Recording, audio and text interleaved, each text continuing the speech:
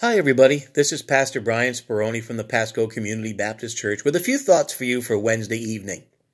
I've been asked questions recently like, why would people go into the grocery stores and grab all the essentials and hoard them for themselves and not leave any on the shelves for other people? And why would people buy all these essentials and then go home and try to sell them to others at exorbitant prices? And is this part of the fulfillment of Bible prophecy of the last days? And the answer to that question is yes. In 2 Timothy 3:1, the Apostle Paul says, "This know also, that in the last days perilous times shall come." And then he lists items to look for in the last days. And the first two apply. The first one is, "For men shall be lovers of their own selves." Why would they grab all these essentials and leave nothing for anybody else? It's because they're only concerned about themselves. Men should be lovers of their own selves. And then why would they buy these things and then try to resell them at exorbitant prices? It's because of the next thing on the list, covetousness. And so, yes, this is the fulfillment of last days Bible prophecy. Now, I'm no date setter.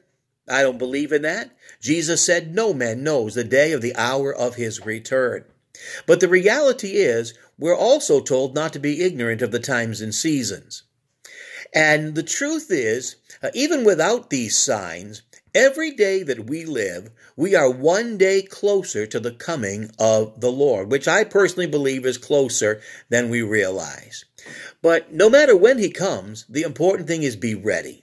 Now, if you're not a Christian, if you've never trusted Christ as your Savior, if you've never opened your heart and received Him to wash your sins away and give you everlasting life and make you a child of God, you're not ready. You can't even begin to be ready because you can't be ready to meet God if you don't know God. And the only way to know Him is through faith in His Son, Jesus Christ. So that's your greatest need. But if you are a Christian, there are a few things you need to be doing in order for you to be ready so that you won't be ashamed when the Lord returns. For instance, you need to live right.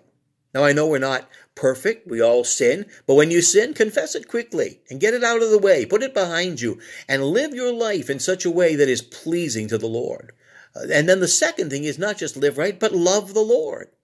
Love the Lord. Put Him first in your life. Surrender and yield yourself to Him. Walk close to Him. And the way you walk close to Him is by being faithful in your Bible reading and your prayer time. So love the Lord and love the things of the Lord. And then you want to serve the Lord. And the way you serve the Lord is by serving others. That's why Paul said in Galatians 5:13, "By love serve one another." And then be a witness for the Lord.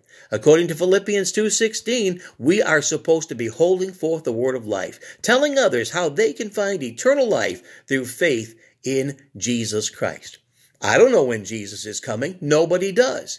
But the important thing is be ready. And that's my challenge to you this evening. Be ready for the Lord's return. Jesus said in Matthew 24:44, "Be ye also ready, for in such an hour as ye think not, the Son of Man cometh."